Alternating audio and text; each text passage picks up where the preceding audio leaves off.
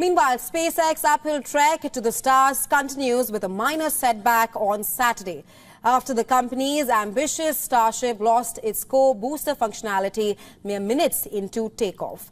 And this marks the second unsuccessful test flight for the Starship, with the previous one earlier in April this year.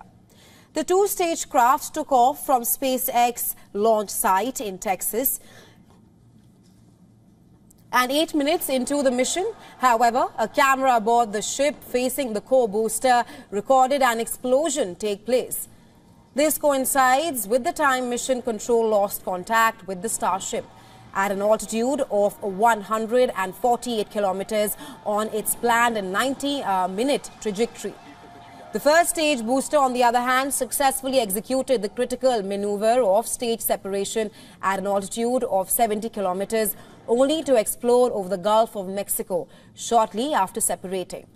SpaceX is yet to release data on the fate of the core stage. The second test flight's objective was to get the Starship into space just shy of making orbit, following which the craft would make re-entry and then a belly flop landing off the coast there. The launch had previously been scheduled for November 18th. However, it was postponed by a day to allow hardware swaps to the flight control systems.